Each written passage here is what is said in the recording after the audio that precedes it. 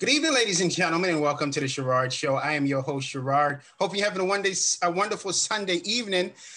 Today is a wonderful and fascinating episode we're going to be speaking about. We have two beautiful ladies that have stopped by the Sherard Show. You know them from their respective industries of music, fashion, as well as entertainment. And they're going to be talking about some things that's very interesting, very enlightening, and also that's going to help you along your way in terms of your journey of whatever it is that you would like to undertake. But before we begin, the Sherard Show is brought to you by eBoat. eBoat is the revolutionary way of losing weight. You can lose from 15 to 100 pounds in 90 days, all in a healthy way of doing it. Just taking one pill a day, doing 20 minutes of walking, and you can be able to lose the pounds you want to lose.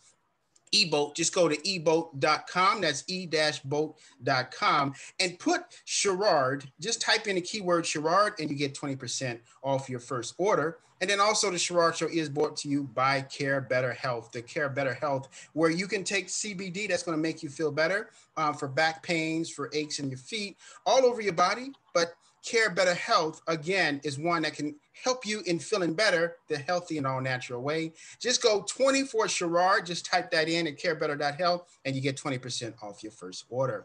Well, ladies and gentlemen, this particular episode I'm so excited about because these three particular ladies have done so much in the industry.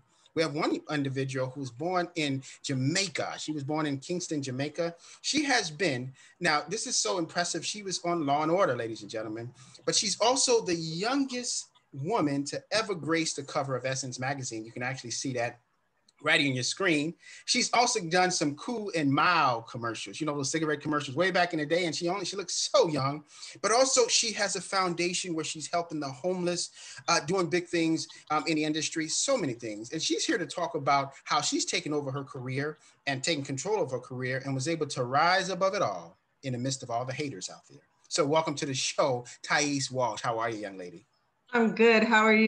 Thank you for having me here today. I appreciate it. She's comfortably sitting on her couch in New York City. Thank you for being here in the show. Yes. Well. And then we have another young lady. She was one of the lead vocals for the Supremes, the legendary group, the Supreme. Actually, she was the last member to join, and she sang with Sherry Payne as well as Mary Wilson. She is a busy person. She even had her own television show. She's traveled and toured with Stevie Wonder. Also part of Ray Charles's Raylettes. Done so many huge things in the industry. And just guess what, ladies and gentlemen, she's just getting started. She stopped by the Sherard Show to talk about her journey. Mrs. Susaye Greene, welcome to the show. How are you, young lady? I'm very good. I'm very, very blessed just to be breathing, living, laughing, having a good time. Well, we appreciate that. Thank you so much. It's a pleasure. Thank you for stopping by the show. Now I'm going to start with you, Susaye. Now, Susaye, being in the industry since 1976, doing all these humongous things all the way to 2020, how have you been able to sustain with all this energy and staying relevant in the industry? Well, that's a really good question. You know, I've been in show business all my life, and you realize pretty early on, literally, I did baby food commercials in New York City. And that's where I did all of my first commercials and jobs and the like. I started singing with Harry Belafonte when I was around 14 years old. And, you know, you realize show business is this. There's hills and valleys. And you want very much to remain relevant. But as long as you are satisfying your creative urges, you know, being relevant kind of never comes into your mind. But there are things that you can do to be seen. You take a lot of pictures, you get out and about and you collaborate. I'm a songwriter at heart. You know, that's what has supported me through the years is these fabulous songs, writing for, so many people and really having a wonderful success at it. You know, it makes you realize collaborating with people in every walk of life brings the energy up, brings new things into your life. And that's what I believe in doing. You know, I also believe that in order to remain relevant, you have to present things that you have created to the world. If you're not getting jobs in the acting industry, then you need to write a play. You need to do something. I mean, we've got the web, for heaven's sake. We can put what we create out there, and the people who are looking for new music, new stories, new photos, videos, whatever, they will find you. That's the magic of it, of our digital excellence. Well, That's what Susaye, it's about. so one thing you're saying is that you're inferring that if things dry up, just create your own lane. Is that correct? That's it. You know, That's very good. Very true. And Now, I would love to see people, particularly people of color, collaborate more. Pull your money together and make a movie. Pull your money together, make music, make art, photography, tech, whatever the things are that we have as tools. That's we're blessed. They're blessings that we're alive at this particular time. When the world is so crazy, we still have the opportunity to take this platform and move forward and do something new, try something different. That is absolutely correct. Now I'm going to kick it over to you, Thyais. Now, this young lady, again, was the youngest female African-American to ever grace the cover of Essence magazine. You can see it on your monitor there. Absolutely beautiful. And that was just the tip of the iceberg. She has done so much more, including, as you see running on your screen now, she also was on the hit show Law and Order from 1992 to 1993. Now, Thyais, I'm going to kick it to you. How were you able to stay relevant and keep busy in the industry?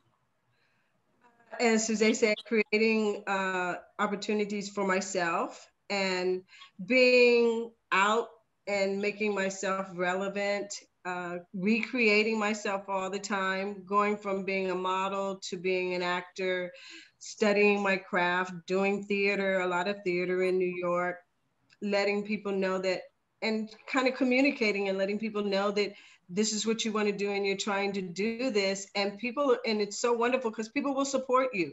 If they see that you have the heart and you want to do it and you're serious about what you're trying to do, they will support what you're trying to do. There's a lot of people in this business that support young people coming up, especially when I was young coming into the business. There was Beverly Johnson and all of them that really supported what I was trying to do. Pat Cleveland, Billy Blair, and all of those, Von Gretchen Shepherd, just a lot of the girls that embrace you when you were coming in, especially being a Black model back in 79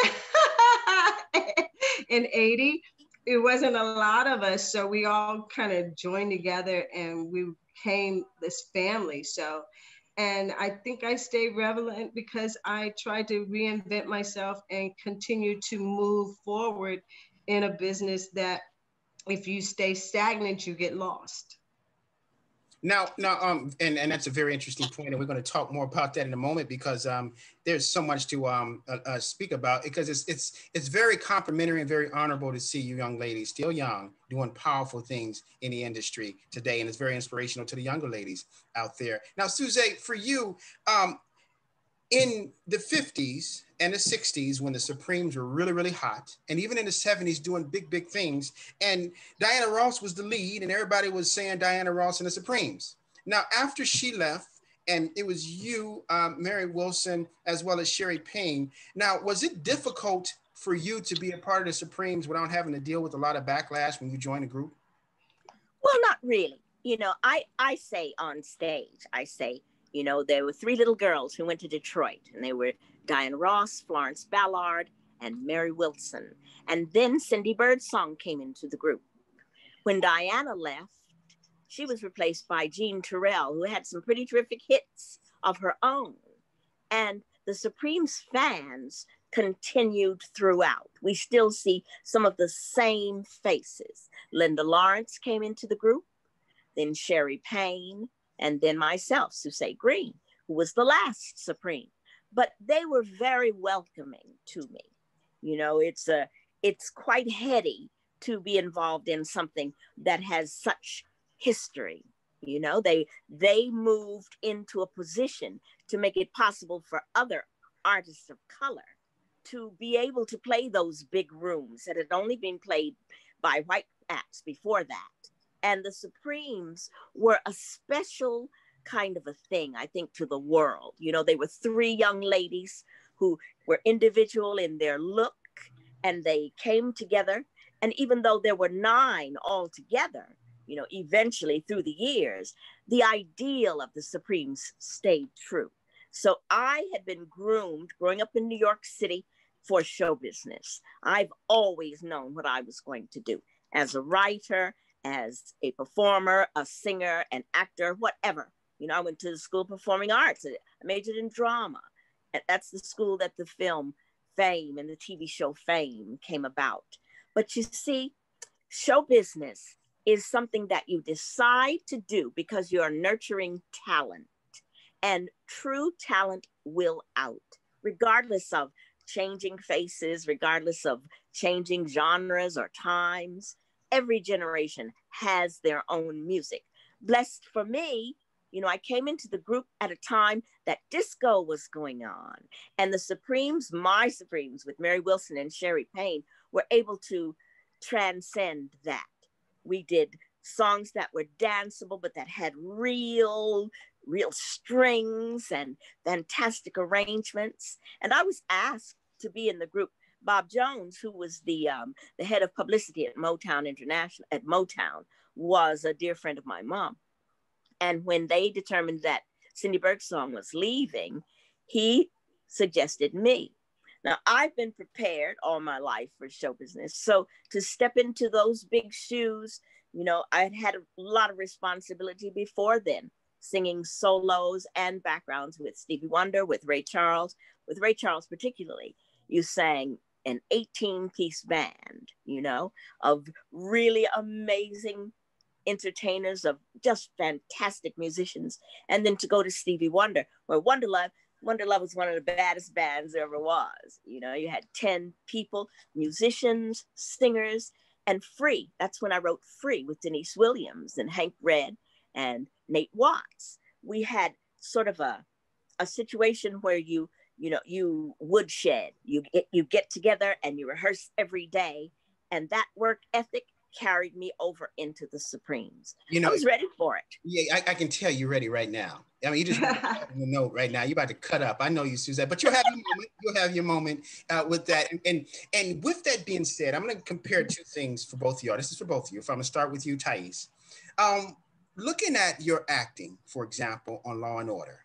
Law and Order is such a show where you have to bring it or get off the stage. On the camera, Law and Order. Because that show is a long-running show with some top-notch talent.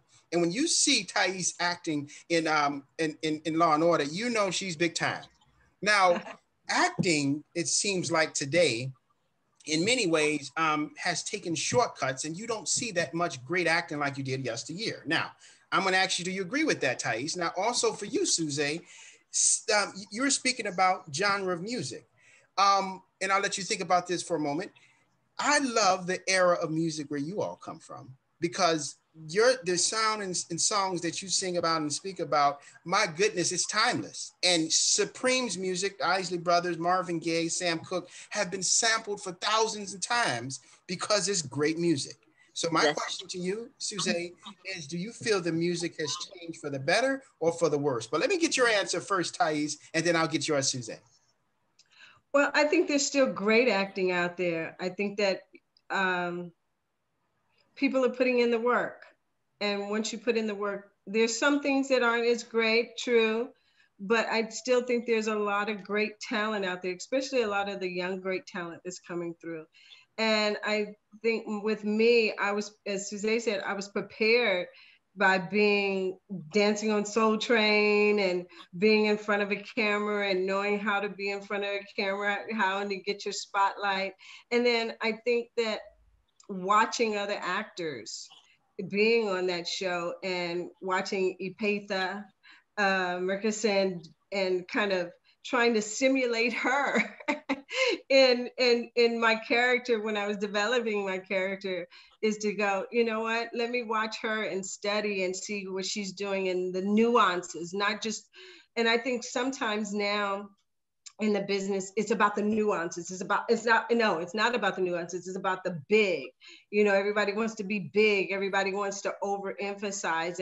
And I had to learn that coming from theater, because theater is, everything is huge, so I had to really learn to bring that in and watch the nuances that, like a Felicia Rashad or Epatha or people that I respected as actors, Viola, what they did, and the little things that made the character become life, not so much the bigness of it, but the small things that really bring you in and draw you in to who you are, and help you develop what your character is by thinking of the nuances and the small things that make that character live. Like, what is the background? What does she like? What does she like to eat? Not just the words. Because sometimes I watch some people and it becomes they're just saying the words, and I don't feel that they have a substance or something that's solid that their foundation is on. Like, what was her day like before she got to the office? What is her responsibilities when she gets home? Does she have children? Does she have a husband? What's her best friend is calling her on the phone? I mean, those things you don't see, but those things you have to think about when you're developing your character. And I think sometimes, because of the microwave world that we're living in now, and everything has to be like this, that you see some things that are on television that you see that they're doing that. That's why the difference between a great actor and someone that's just kind of, as we call it, phoning it in. Mm-hmm. You can tell because they didn't, like, what's her sign? What's that? Who is she on the inside when she's not at this job? Or when she's not doing this particular scene, what did she do before? What is she still in her mind that she has to do afterwards? Because we're always thinking of, like, okay, after I finish this interview, what am I going to go do? So that is a part of who I am. So that you have to find those things in the character as well to make sure that you find those little things, because we're not one-dimensional. And sometimes you see one-dimensional characters, and even though the scene is that one scene, there's still other dimensions to that character that you need to have in the back of your head, in your subconscious that you're living in, to make the character full. Very good, very good. Now, I like that response, and I'm going to have a rebuttal to you, but let's take Susaye's response to the question in regards to music.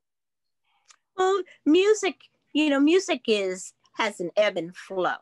And every generation adds something that they can reach out for, that touches them. But music doesn't really change. The essence of it is there in that it is a communicative skill. In order to remain relevant in this industry, in the music industry particularly, you have to listen to what's out there, know what's good, know the difference between what's good and what's not. And, you write a song. I wrote a song called Unconditional Love that's been very, very wonderful for Sherry and Joyce and I. It was our latest single. And it's a love song. And, people need love songs because people love. It's what we are. It's who we are. And then I'm very happy to have heard just recently that the Black Music Association of Los Angeles and the Academy of the Arts has nominated Unconditional Love for the best national song. And you don't think about those things when you're writing a song. You think about the moment. That's what it is. But my question to you, Susaye, and what you're saying is, I understand what you're saying, but why is it that when you hear some Smokey Robinson, Lionel Richie, and Sam Cooke, Brooke Benton, you stop in your tracks and stop and listen, and that music is timeless. It's transgenerational, but it seems that music after that is only like a fad. Well, I think every generation is owed their own music. I won't put it down. I can only say certain things. There's good and bad of every genre of music. And the proof of that is that a real song goes on and on and on and on and on. That's why samples put my son through school. What can you say? It did, I can't help it. It was on Michael Jackson's Off the Wall album. That song is the most covered song in his discography, because jazz artists can get a hold of it. You know, people who like dance music can get a hold of it. If you just want to dance with your baby or just hang out, you know, you can hold and feel these songs. But Mickey Stevenson, who was the first A&R man at Motown Records, said that music has a sacred element. If a real song touches hearts, changes lives, moves through time, lyrics that are sweet, that resonate in our spirits, in our heart, you know, you cannot get over that. That's something that goes on and on and on, you know, you can't deny it. And then again, you know, you've got Lizzo, you've got Lady Gaga, you've got whoever is, you know, Beyonce. These are hardworking artists who can really sing, by the way. You know, Beyonce started her own genre of production and of singing.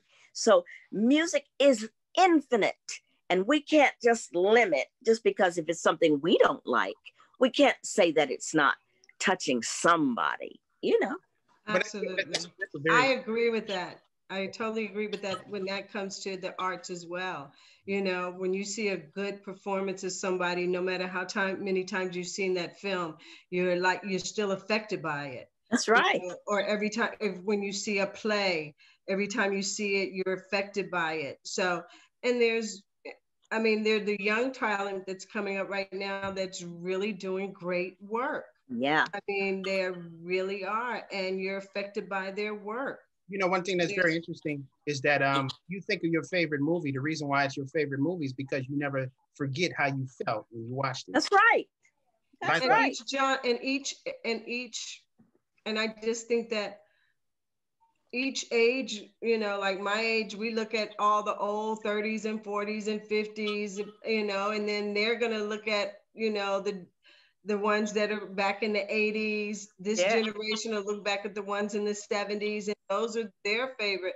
I mean, I sat up and watched, the other day, I watched Enemy of the State, and I forgot how good it was. And I'd seen it thousands of times, and I was like, Will was really good in this, and Gene Hackman, and I was just, and I got caught up in it, thinking that I was just putting it on just to do something else. And I ended up sitting and actually watching it and realizing that this was really a great movie. And that was done, I can't even remember what year it was done in, but they're great films that are in every generation, every era. There's great actors that come. Chad Boswick. That's right. Chadwick Boseman. You know, he was a phenomenon in this business, and he's this generation. That's correct. That's right. And he's phenomenal. Mm-hmm. But I agree. I think this young man can really appreciate the great acting watching him. Mm.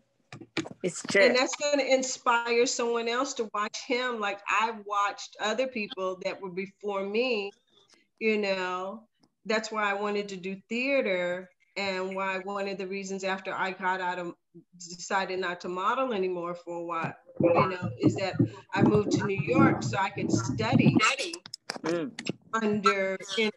NEC, which is Negro Ensemble Company, because I wanted to study where some of the greats studied at. You know, I wanted to have that under my belt. I wanted to be under a Woody King, you know, New Federal. I wanted to know what Black theater and what that whole experience was, because I know that Angela Bassett and all of it, even though they were acting when I was modeling, because I went into modeling first, I found out that I wanted to be under those people's, I wanted to walk in their shoes, walk in the lines that they walked in, you know, and be a part of what they walked in. And so that's why I wanted to be in New York and study theater and walk in the streets they walked on, and be in the same theater companies they performed in, and be under, you know, Barbara Ampere and all of those great Black theater companies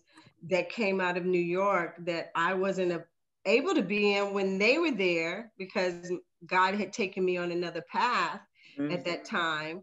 But when I decided that I wanted to be an actress, and that was really where my heart was, because I think acting, modeling, and music kind of go hand in hand, because it's like acting is like a great song. A great script is like a great song. It's a musical, it's music in it. And the words move the play along, just like the words in a song move the song along. And being a model, to me, that was like acting. I had to act like I was cold, or act like I was happy, act like and make you believe, make you believe this dress, this, Daisy Penny dress is like $1,000 dress that you should put on. Let me kick this over to you, Susaye. Now, let's talk about your talk show that's coming out called Capital. It's a talk show that Capital Code. Yes, Code, CODE. Mm-hmm. Capital Code is along with my friend Anita Vadavata, who is a tech genius and is very involved in the tech field. I'm very involved in the scientific community because of my involvement with the Raw Science Film Festival, which I help to judge every year. And consequently, I know a lot of science and tech and education people. But Capital Code came about because we have this thing called capital that most people immediately think of finances, of money. And yet capital covers so many other parts of our lives. There's digital capital, people that are influencers on the internet around the world can have millions of followers and actually influence people's lives. There is the capital of branding. There's the capital of politics. There are capital cities. It covers a lot. Influence and reputation, your cachet, you have a career, and the things you've done are determined and become something else. And that's your capital. So we're going to sit down with some really fascinating people and talk about that, what that means to everyone. So Capital Code is coming pretty soon, and I hope people will check it out. Well, you definitely got a supporter here as well. Thank you. And let's talk about you're doing something very wonderful in the midst of the COVID-19. You're making sure that the homeless people are being taken care of and feeding others, doing something that the Lord would have us to do according to the Bible. So it's wonderful. Tell us a little bit more about what you're doing. Well, therefore go the grace of God go I, and I remember starting in New York with Ford Modeling Agency, which was the top agency in the world. And you would think that you would work right away. Not that I was homeless, but it was a struggle in the beginning.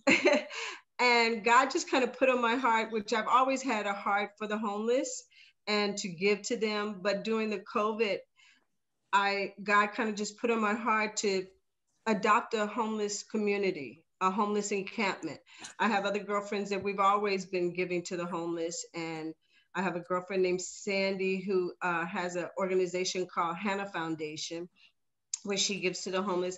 But it was hard during the COVID, and they were giving food away in these drive-bys, but you had to have a car to go by and get it, and they were giving prepared food out. And so God kind of just put in my heart to go get the prepared food, because I'm really picky at how I eat. So I wasn't going to eat it. And so for a while, I was like, I don't eat that, so I'm not going to go get it. And he says, no, go get it and find a homeless encampment and give it to them, because they can't drive to whatever location it was. So I started this with some friends of mine, and I have another girlfriend named Cassandra, and she puts little bags together of stuff. And we make sure that once a week, or however you are, and you don't have to go out of your way, to where if you see, because homelessness is so prevalent right now, especially during the COVID, that there's if there's just a homeless person that's living near you, and when you drive by and you see them every day, and you go and you look at them, instead of just looking at them once a week, maybe take something to them and just say, hey, God sent me to give you this. And they're so open to it and so receptive, because people kind of like dismiss them, or, they are invisible. And we can't have that, to where these people are invisible because of the fact that you could be there or someone you know could be there. Correct. And because God has blessed me so much that there's no way that I could continue to drive by these places, which I didn't before, but I made it a special effort. Before I would just give haphazardly, but I made it a point to once a week to where I would make sure that I went and got food. And if they weren't giving food out, I would go buy food for them and once a week or take them something. And the women there were like asking for face cream. And I was like, you know, something as simple as that. And you forget that us women, we want to have face cream. We want to have a little moisturizer on our face. And so I started putting little, you know, the little ones, the travel size ones together and giving those out and just trying to do God's work, you know, because he says, if you take care of the least of mine, I'll take care of you. So I said, okay, Lord, make me, you know, a distributor of your love. And, you know, and so now, I started telling people to do that. I posted it on Facebook, took some pictures of my homeless encampment, which is on Venice and La Cienega. And they were so receptive. And I was going to ask you, how is there any way anyone can get in contact with you if they have someone, or you just reach out to people periodically on who you want to give these packages to? I just give them out to whoever I give them out to. I know one's getting, and people ask me, can I donate money to you? Or and I go, no, it's not for me to do it only. It's for all of us to do it, to where whoever you're living by, or whoever Suzette is living by, whoever somebody is living by, when you see that person, you see them every day. Sure. When you drive by or when you walk by, just once a week, you know, take them something to eat, or, you know, take them some old clothes, or take them whatever. It's a wonderful thing. That's wonderful to hear you doing that, because the Bible tells you, you know, when one time the apostles asked him, who is my neighbor? And Jesus was saying, you know, gave a parable about who the neighbor was. And it was a story of the Good Samaritan. It's not the people you have to go way out for, it's the people right outside your home that's homeless. Right. So that is a beautiful thing you're doing. I hope and pray that you continue to be a blessing to so many. Now, we're short on time, so there's a couple more things I want to talk about really quickly. Susaye, where can people get in contact with you in terms of keeping up with what you have going on? Well, I'm all over the place. You know, I'm on Twitter at Susaye Greene, SUSAYE GREENE. I'm on Facebook. You can find Susaye Greene. You can find me on Instagram. You can find me at a lot of places. You know, I believe in knowing what's going on. I believe in reaching out and touching people, and, you know, them being able to find me. I mean, there will be a capital code page and on all of social media, and a central home for it. But, you know, you can Google me. You can Google me because I've done a lot, and you can always find me. I'm there every day, just like everyone else. You know, we've gone through this pandemic, and this is something, obviously, because we're all going through it together. This is something that we all have been stopped in time and need to pay attention and see if we can't help one another. Yes. It's not that hard. Just like Thyais is saying, you know, go in your neighborhood and see. You see the same people every day. You know who needs. And we all are guilty of throwing things away and not thinking about, you know, being a little bit entitled. But we're blessed just to be alive, just to take breath every day. And I think because of that, it's our duty to help our fellow man. That's what it's about. That is wonderful. Absolutely. These are God's children that's on the Sherard. Can I give you a little story? It's so funny because really I don't know if Susaye was with the Supremes then, but Sherry was with the Supremes one time when they performed on Soul Train. And there's a tape of it to where I was on Soul Train dancing, and we got the chance to ask questions to the Supremes. And I happened to ask a question saying, my name is Thyais. My question goes to Sherry Payne of the Supremes. And then 30 years later or longer, I ended up doing a play that Sherry wrote, and Susaye came and everybody came to see it, called A Lady in Waiting, to where I'm the lead in it. And that was just such a circle moment. And that is just so beautiful. That is so beautiful. Now, for you, Thyais, what is your social media handle so people can be able to keep up with what's going on with you? I'm on Twitter as Thyais Walsh. I'm on Facebook as Thyais Walsh. I have my website is Thyais.com. So if you just Google Thyais.com, it comes up. My IMDb is there. I have a website. I'm on Twitter, not as much as I should be, but you can follow me on Twitter as well. Just let me know. I'm still old school to where it's like, who are you? I don't know if I want to. I don't, like, what are you? Because because on Instagram I get so many weird people that want to get on, and they like, hello, how are you, or whatever, and then they're like, so I'm really careful about that. So please tell them, if you follow me, please put in the comments that I saw you on the show, or tell me somewhere that you've seen me, or that you're just following me because you're a fan, or whatever, so I can know that it's not a creepy crawler. Now, we like to have fun here on the Sherard Show, so I'd like to be very spontaneous on a few things. And I'm going to throw it first with you, Susaye. Now, you sing lead on a song that's one of my absolute favorites. It was sung by the Hollies, but you sing it as well. He Ain't Heavy, He's My Brother. And I would like for you on the Sherard Show to sing a tidbit of that. And while she's doing that, Thyais, I want you to get together one of your best monologues. How about that? To take us on in. So we put you on the spot too. It's okay. The road is long, with many a winding turn that leads us to who knows where, who knows where, who knows where. But I am strong enough to carry him, 'cause he ain't heaven, no, he's my brother.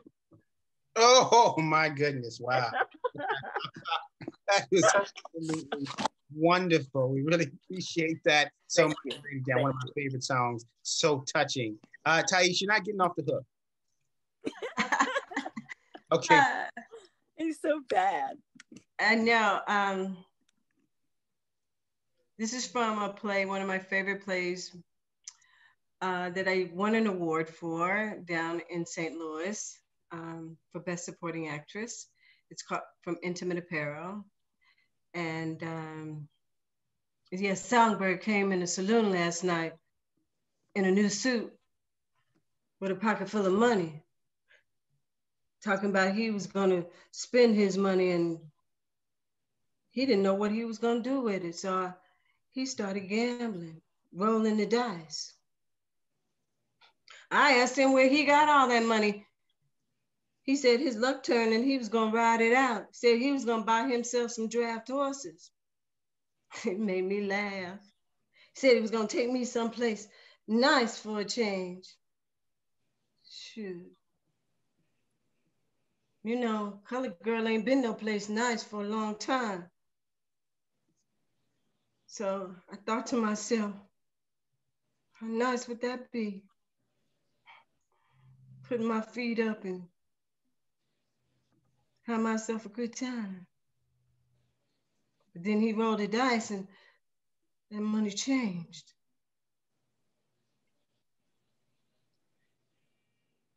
I said, Lord God, please help me. And I turned around and he was gone. But then I knew he was George.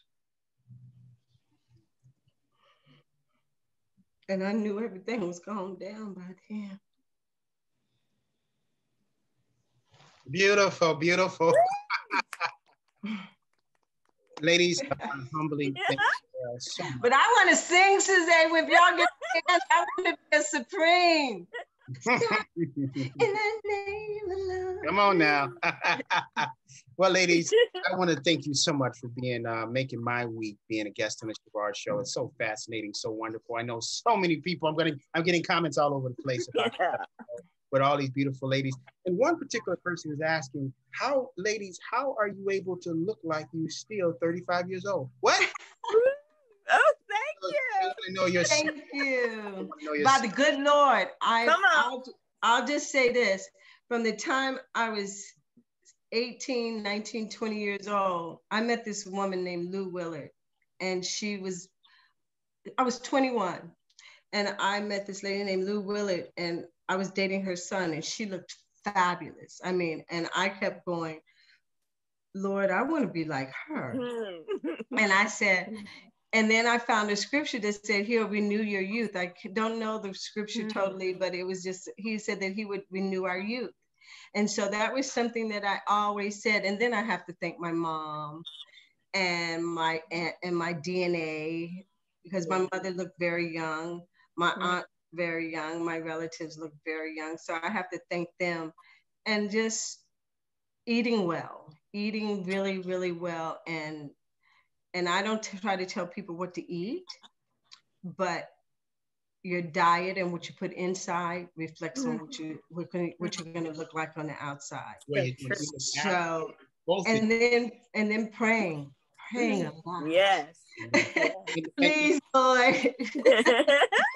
And not letting the haters get in your head. Just let Oh, absolutely not. You cannot get stressed out. I mean, not that we don't get stressed out and that I don't get stressed out and I go, okay, God, where's my next show? Or when you're going to make me a superstar or things like that. But praying and not getting so stressed out about this world and my career and my life, to where you have to have trust in God and know that he's going to prepare the way for you, and that whatever's planned for you, which is really hard for us to do at times, to know that what is yours is going to be yours no matter what. And then just saying clear and keeping a sense of youth, because I try to keep like the young music, I mean, and listening to young music and listening to young things and staying, trying to have that young energy about me. And then I'm lucky, but then unlucky, because they say children, and unfortunately I never had any kids, so I didn't have that stress of trying to raise a kid. But Susaye looks great and she's raised kids, so maybe and then I rub on all the older women that I know. I rub on them to make sure that, and say, I want some of whatever you got, because you're looking good. So put it on me. It's all those genes, isn't it? It's those genes. It's getting plenty sleep. It's drinking lots of water. It's surrounding yourself with that energy that you're talking about, Thyais. That is absolutely that energy. Young people, they've got all that. Surround myself with. I have 2 beautiful granddaughters, and they keep me on my toes. my nephews kept me on my toes. I have 4 fabulous nephews, and I have 3 great ladies. We're out of time. I thank you all so much for being a guest on the show. Thank you. Thank you for having us, Sherard. We got to continue this conversation. These are some beautiful young ladies. I hope you learned something. If you have not, go ahead and subscribe to the Sherard Show to see this episode. It's also going to be airing on Comcast NBC, as well as iHeartRadio. And you can always reach out to them. Their social media handles are on your bottom of your screen. You definitely want to reach out to them as well. Again, no creepy crawlers, please.